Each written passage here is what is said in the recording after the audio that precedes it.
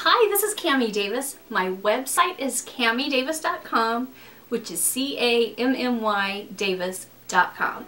Along with my art and wearable jewelry, that would be wearable art.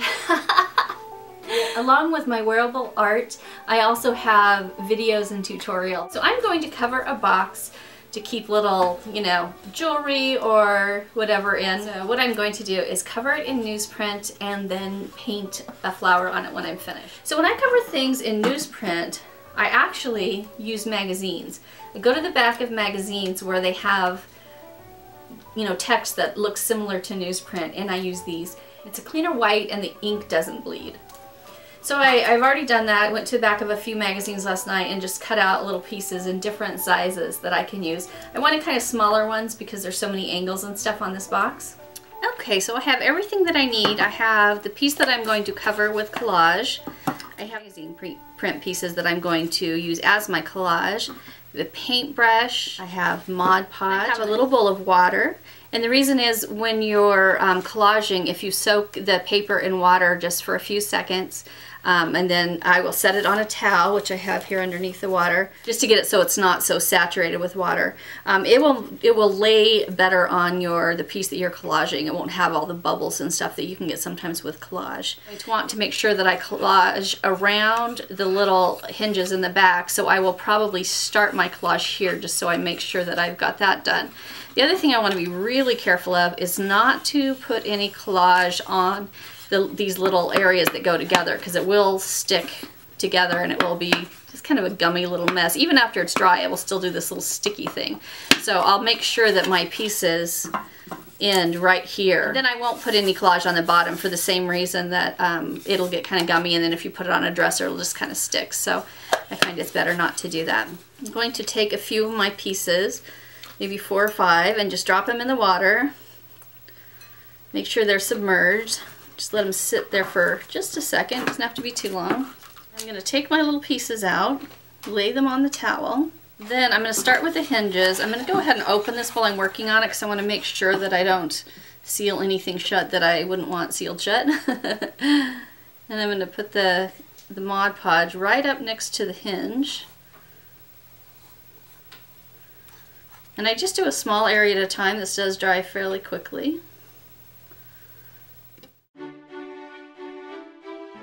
Once you stick it down, you don't want to peel it up.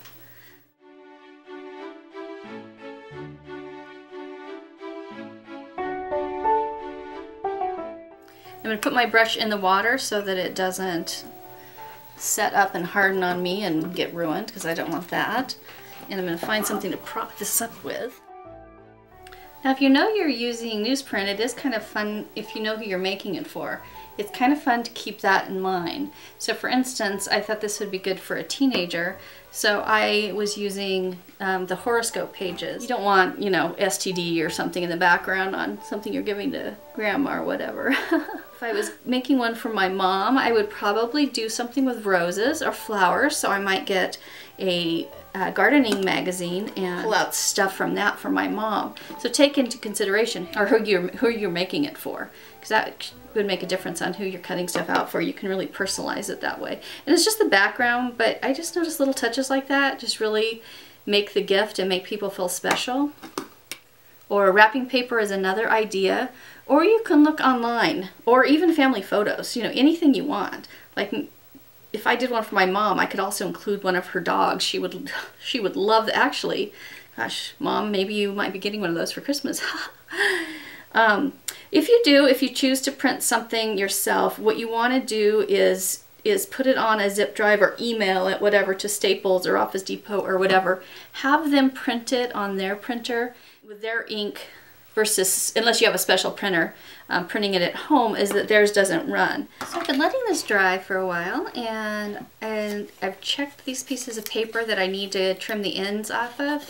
These are the pieces that are a little bit too long. It's really important to wait until they are completely dry, or when you're using your X-Acto knife, it's just going to kind of rip them instead of giving them a nice clean cut. Once this is completely dry, you take your sharp blade and you just run it along the edge. Now, can you hear that? Means I need a sharp blade. This one is not acceptable. So I will be making a trip to Michael's later today and we'll get some more. So this is the what not to do. I'm often a good example of that, actually. I do these tutorials and put them online because I love teaching people and helping them be creative, inspiring them to not be afraid to jump in and try anything. So I really enjoy doing these, but I also do try to make a living as an artist. So if you go to my website and see something you like, I do framed prints to make them more affordable for my original paintings, but I also do jewelry that's made with images of my artwork, trying to come up with affordable ways for people who can't afford original paintings. So please keep me in mind for your gift giving, especially to yourself, for your gift giving pleasure. And see how with the brush I'm just turning over these edges.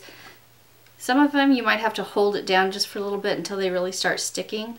Like this one, which doesn't have much to turn over, it's getting a little cranky, so I'm just going to hold it down with the brush till it really sticks in there. So now I'm just going to work on finishing the top. A layer of Mod Podge on everything I've done so far. Ooh, look, this little edge is still being cranky. Stay. This one's easier because I left a little bit more paper, so that's something to keep in mind when you're working on your own. And I especially on the top want to make sure it looks nice because this is the part that you're going to typically see.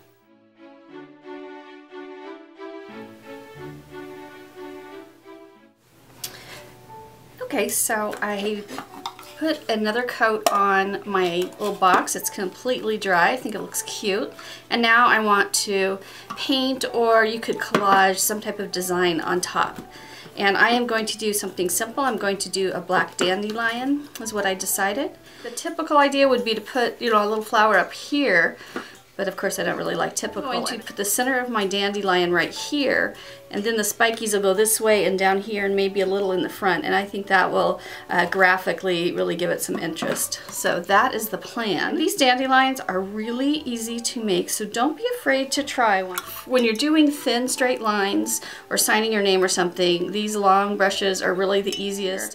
When you're painting with acrylics, you have to get your brush wet, so dip it in water. I always have a towel right by where I'm painting so that I can brush the water off of it, but it does have to be wet to start with.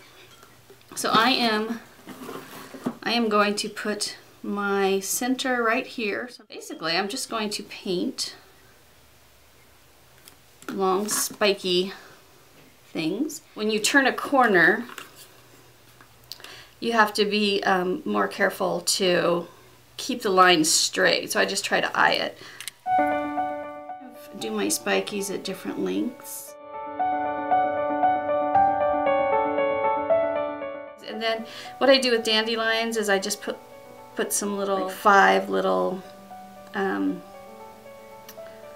what would they be called? Those little puffy things that dandelions have on the end of them. I'm just going to put little puffy things. So I'll do one row like this, then when I come back I'll do a little bit shorter ones.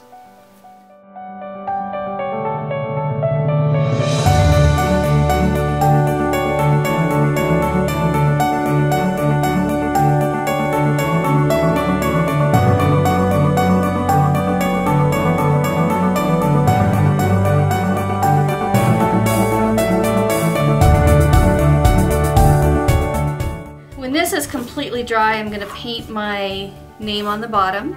All I'm going to do to finish the dandelion is put some little dots for the inside, even though dandelions don't particularly look like that when I painted them. I just think it kind of finishes it off. And I want to keep it really, I like the neutrality of just the black and white. I'm going to use a really light color. Now this is exactly what I wanted. You can hardly see it. Then I'll let it dry for about an hour, and then I'm going to paint 2 coats of Mod Podge on it, and before I wrap it, I always let it dry overnight when I'm using Mod Podge or anything sticky like that. I'll let this dry and then wrap it tomorrow, and it'll be ready to go for Christmas. Oh my god, I'm ahead of the game this year.